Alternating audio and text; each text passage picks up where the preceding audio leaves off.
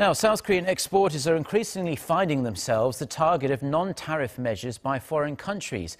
According to the Korea Chamber of Commerce and Industry, non-tariff measures stood at 134 between 2012 and 2016. That's up from 65 between 2008 and 2012.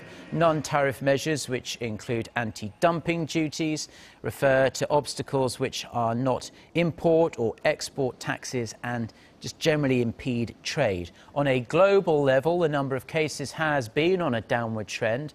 During the same cited period, non-tariff measures around the world came to 4,652, down around 4%. By country, the United States topped the list of non-tariff measures against Korea with 24, followed by India and Australia.